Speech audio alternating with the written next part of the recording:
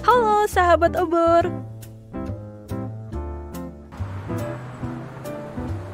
Jika sahabat obor ingin menyelesaikan masalah melalui jalur hukum, apakah sahabat obor sudah tahu harus kemana? Pertanyaannya, pengadilan mana atau di mana? Yuk kita belajar bareng-bareng. Pertanyaan yang dilontarkan di awal itu bertanya mengenai kompetensi pengadilan. Kompetensi pengadilan adalah kewenangan pengadilan untuk memeriksa, mengadili, dan memutus. Pengadilan dapat menolak atau menerima perkara sesuai dengan kompetensinya. Ada dua jenis kompetensi pengadilan, yaitu kompetensi absolut dan kompetensi relatif. Yuk kita bahas kompetensi yang pertama. Kompetensi absolut adalah kewenangan pengadilan untuk memeriksa perkara berdasarkan jenisnya. Jenis perkara tersebut mutlak tidak bisa diperiksa oleh pengadilan lain. Seperti contohnya, dalam kasus perceraian, bagi yang beragama Islam, maka jenis perkara ini diperiksa oleh peradilan agama. Kalau peradilan agama untuk yang beragama Islam, terus agama yang lain gimana dong? Nah, jadi kalau sahabat obor beragama selain Islam, maka mengajukan gugatan perceraiannya di pengadilan negeri.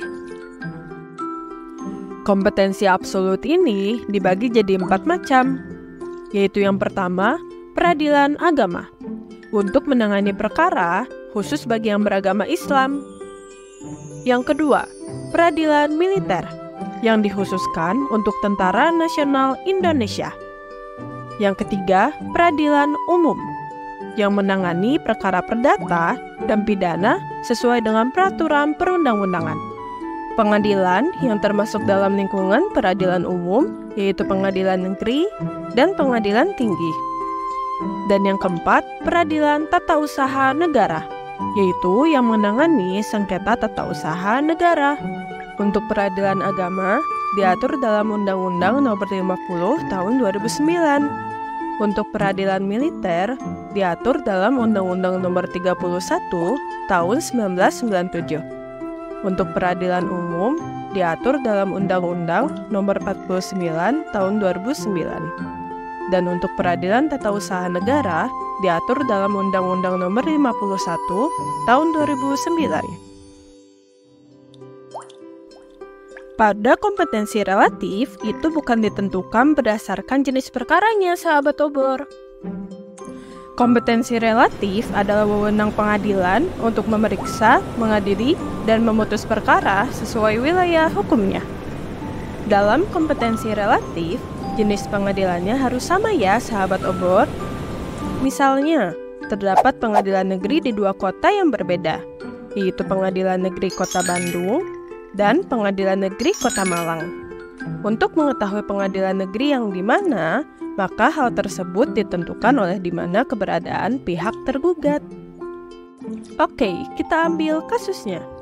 Sahabat obor ingin mengajukan gugatan perdata terkait hutang piutang yang tidak dilunasi oleh teman sahabat obor.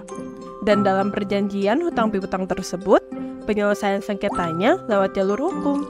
Maka, sahabat obor mengajukan gugatannya ke pengadilan negeri tempat teman sahabat obor tinggal. Jika teman sahabat obor bertempat tinggal di kota Bandung, maka mengajukannya ke pengadilan negeri Bandung. Dan jika tempat tinggalnya adalah di kota Malang, maka ke pengadilan negeri Malang. Aduh, temanku kabur. Dia nggak punya tempat tinggal. Terus aku nggak tahu lagi dia ada di mana sekarang.